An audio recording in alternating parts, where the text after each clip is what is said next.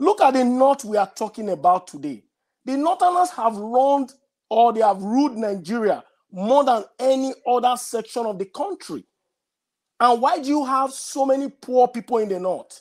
You have so many poor people in the North because of the electorate.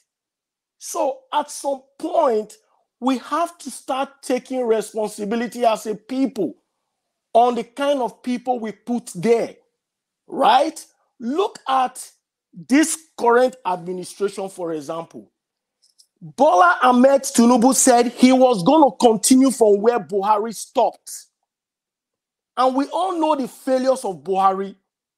And if this same man refused to debate for you as a people to understand what he's going to do, and he told you that he's going to continue from where Buhari stopped, why are you blaming him?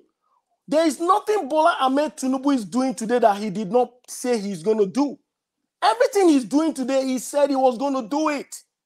He said he was going to stop from where Buhari stopped. And he's doing the same thing and you are complaining. So Buhari ran Nigeria for 8 years, ran Nigeria to the ground, and somebody else came and said he was going to continue from where Buhari stopped. And you joyfully elected him. So why are you complaining as a people? So, and I'm going to end with this. We need to look inward. We need to look inward. When you look at we Nigerians outside Nigerians, we excel. We do very well.